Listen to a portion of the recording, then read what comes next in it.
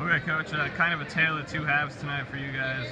They came out firing and kind of cooled off in the first half, and you guys picked up towards the end of the first half and into the second. What did you see out there, and take us through it? Well, I thought LC State's got a really good little team. They came out and were the aggressors, especially the first 10 minutes of the half. I thought they controlled the tempo of the game, especially early in this basketball game. And then as the game wore on, we were able to wear them down a little bit. We were able to pick up our defensive intensity and cause them a little disruption. And I thought all in all we did some good things. There's definitely some things we need to work on as we get this young team a little bit better. A couple players up over double digits tonight scoring.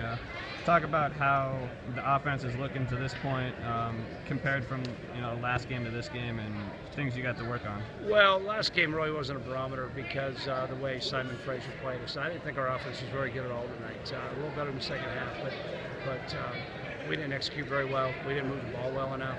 We didn't find our open guys as good as we need to.